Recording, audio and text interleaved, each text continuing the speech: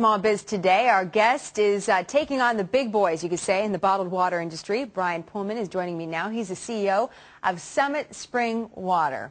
Bryan, general question about the water business, because it's always surprised me. I mean, you have tap water. You just turn on your tap and you get water for free. So you're competing with what we can get for free. Why even be involved in the business at all? You can't get the same thing out of a tap that comes from a natural spring. There's a huge, huge difference. So we're a natural spring up in Maine, where we are, very rare on a worldwide scale. When that water bubbles to the surface naturally, percolates from nature, there's no comparison to what you get out of your tap. Okay, so explain that to me a little bit, because your company has such an interesting history dating all the way back to the early 1800s. Explain to us how much some of that water from the very same spring would get if it was sold here in New York City. Well, the water was taken in 35-gallon wooden barrels by horse-drawn carriage to the narrow gauge railway in Norway, Maine, and shipped here to New York. Sold for 40 cents a gallon in 1881, which would be about $100 a gallon today. $100 a gallon. So it must be good. Absolutely.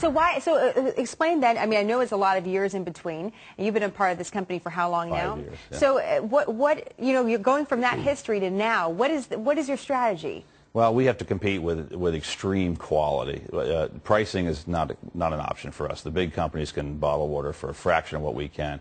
This is a product that is rare on a worldwide scale, so we have to use the extreme quality of the product to try to get the word out. Now, one of the things that is different about your product that we might not notice, if you check out a bottled water, there's normally still a nutrition label on it, right? I mean, no calories, but there's a reason for that. And you guys don't have a nutrition label, so explain why not. Well, there's rare exemptions. If you take a product in its natural form and you don't treat it, you don't inject anything into it, you're not required to have a nutrition label. So if you see a nutrition label on a product, it's been touched somehow.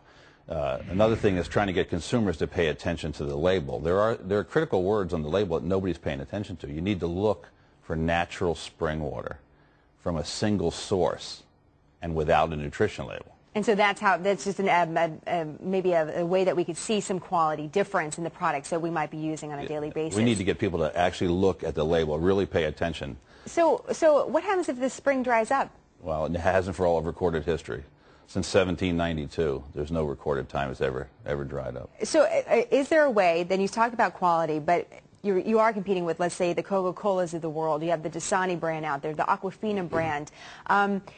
Is it through distribution? Are you going to do more marketing? There's a lot of small businesses that have to compete amongst these big guys. So what is your main advice? Yeah, it's tough. It's really tough. We're fighting the fight, trying to get the word out there. We don't have big marketing budgets or advertising budgets, but the people that try the water can taste the difference, and the word spreads pretty quickly. Do people drink less spring water during a recession?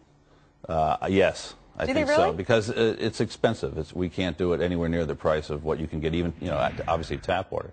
So people do make some tough choices. Is that a picture of you on the screen, or is that somebody else? That's me. That's you. So is that how you drink usually in the office? Yeah, we were sampling. That's straight out of the spring. We were sampling some water when somebody was visiting, right out of the source. I'm going to have to run, but just tell us a little bit more as you get the process of getting the water from the spring. I mean, it's not with the ladle into the bottle, right? No, it right? gravity feeds into the bottling plant. We built a bottling plant 50 feet away in the exact footprint of the old barreling building where they used to barrel the water. So gravity flows straight to the bottling building 50 feet away. Where's your biggest customer? Our biggest customer is actually Bates College. And what is that, in Maine? They're one of the, they're in Lewiston. They're one of the leaders in the nation for sustainable products, and they've been a great supporter of ours. So. And mainly domestic clients. Yeah, we're a Northeast, a New England type company. I believe you are in our vending machines upstairs, just so you know. Really? The Fox business. I mean, it's not. That wasn't strategic, but I believe that those are the bottled water. Somebody planted there. Yeah. Well, it's great to have you. Appreciate it. And interesting. Got $100 a gallon for water. Can't even imagine that. So, thank you so much. Keep us up to date. And thank you. Good luck.